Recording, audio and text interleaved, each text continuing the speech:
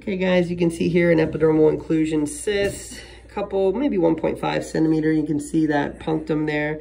It's kind of like a blackhead, and it's got a little pocket underneath. So we're gonna numb this up, do a little drainage, and then take that sac out for him. Just get 2 or 3 small stitches there. It should be a pretty small scar, but we'll get that whole bump out there for him. Hey guys, Greg Lindstrom, PA here, MrPopZit. We have a epidermal inclusion cyst here. You can see, got it all numbed up, the one we were just talking about. We're just gonna get that little punctum right here. Kind of empty some of these contents for him, break it up a little. And then we're gonna get that sac out. And this one's been there a while, so it might be a little dry. Okay. We wanna get this out for him. That's good. You can see some of the drier yellow contents at the top, and then when it gets deeper, it's just a little more juicy. And that's all keratin. And the good thing about kind of squeezing it out, no pain, you're okay? No. Good, good. Once we empty that sac, now I can make a much smaller elliptical cut here, and that sac has come down probably 60 to 80% in size. Does that work better for you? Yeah, it's good. So we can easily do a very small ellipse here.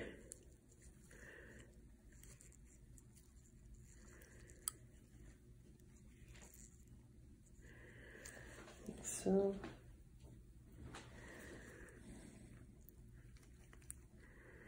and we'll start teasing this sac out here. Sometimes the sacs will be surprisingly bigger than they felt originally, which sometimes we see.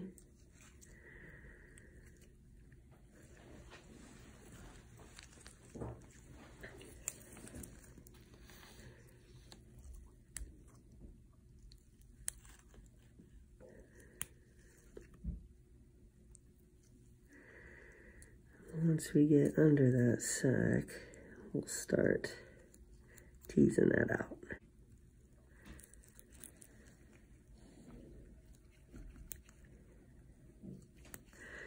And sometimes we get the scissors that are a little dull. Gotta get these sharpened.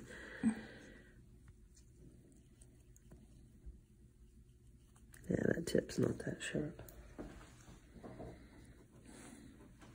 Oh, you can come back. We'll put those aside for sharpening.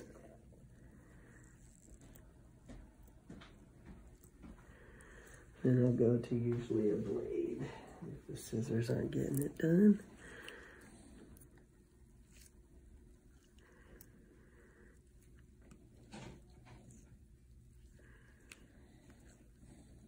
Very good. Once we get under it, it just kind of starts peeling out here, which you'll see.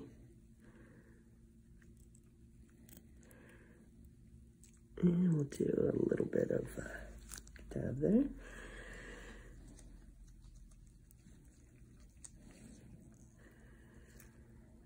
Very good.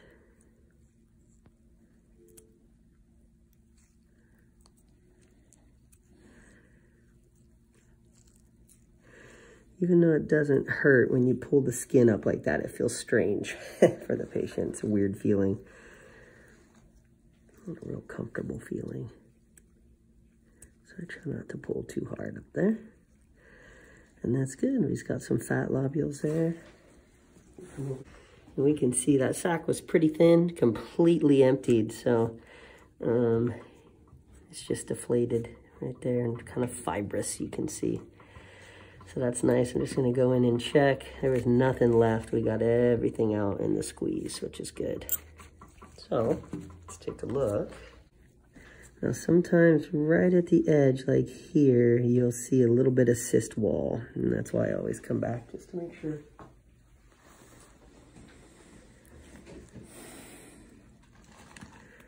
That we get everything from the edges so it doesn't reform.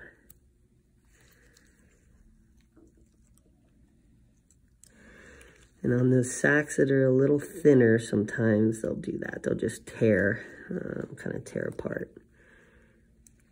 So make sure to get that. That's part of the sac.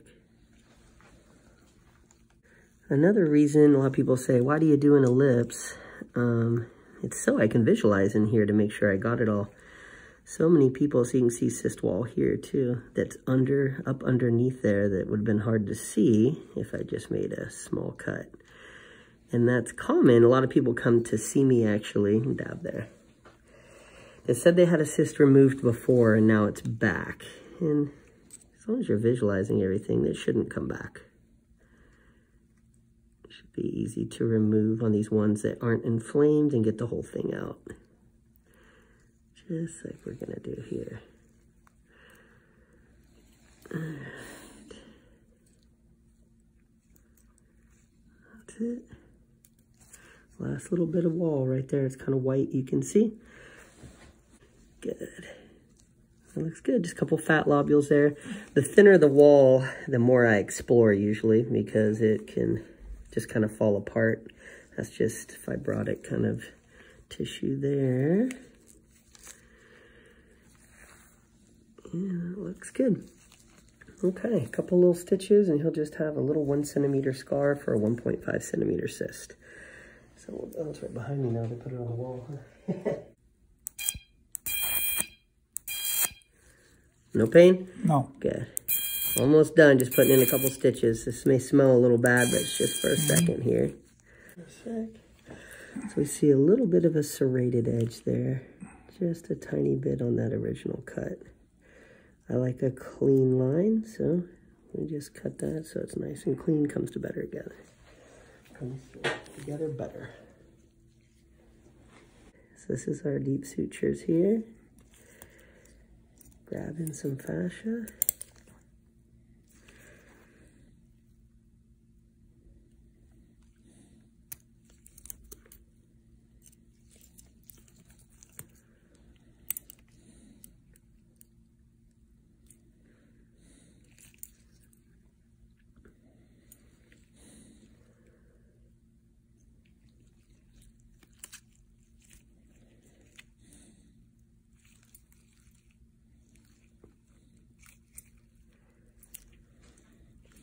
We removed that punctum that he had there, that open pore, which, if not removed, sometimes reforms. As you can hear, I'm a little sinusy. Just getting over that cold that was non-COVID, which is good. Feeling better today.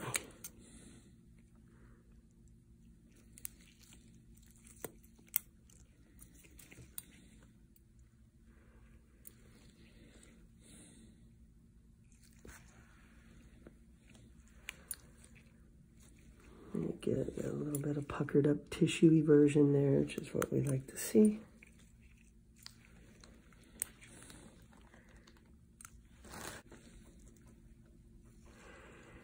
Get some good tissue version here. 3 little stitches and we'll be done.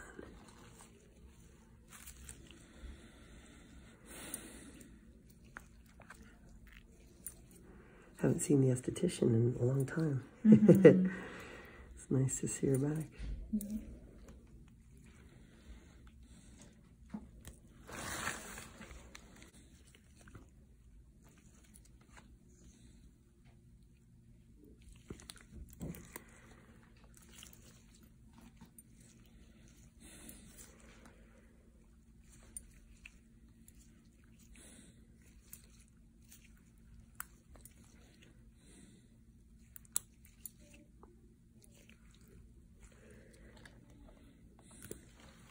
Do a little tiny pressure bandage on there.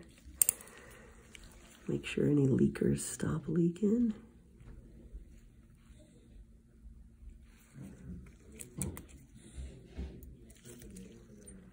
That looks good.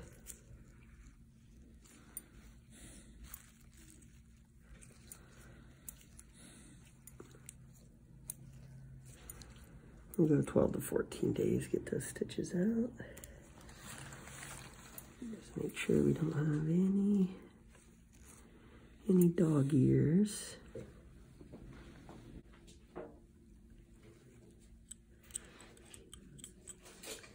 To 12 minutes. 12. Not bad. I don't like to leave any dog ears, so if there's even a little bunch up here, I'll take that little edge of tissue out. Just like that. That flattens it out for him.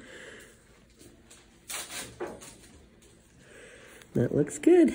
So it's just a little 1.5 centimeter, maybe 1.2. And that's it. So thanks for popping by. That was just a small cyst that was bothering him. It was under a lot of pressure, actually. Sometimes the smaller ones don't look like much, but when they're really packed in, they can be, you know, cause discomfort, itching. You start messing with them, and that's what can pop them or get them even growing bigger and cause more problems. So we like to get them when they start feeling that way, and they start getting really packed in. It's time to take them out. So thanks for popping by.